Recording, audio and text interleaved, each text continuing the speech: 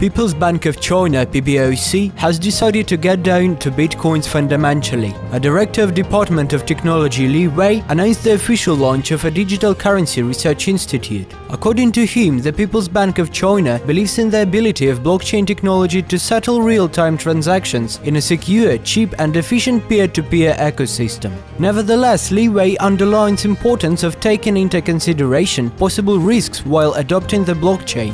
The same opinion shares Peter Smith, CEO at the world's most popular Bitcoin wallet blockchain. He supposes that blockchain is still in its infancy.